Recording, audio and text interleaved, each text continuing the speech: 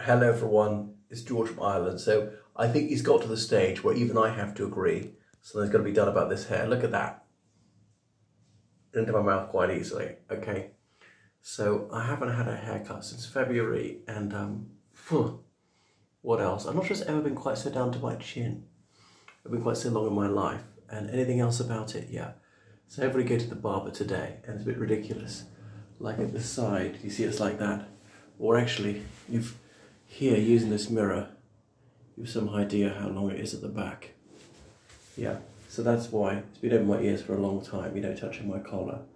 So that's why it's going to be fair long, well, to my long locks, severely short, an economy cut, maybe last me for a year. I would like to emphasise I'm actually not bald. Some other guy said to me, I wish I had your hair, so I suppose I'm lucky to have it. There we go.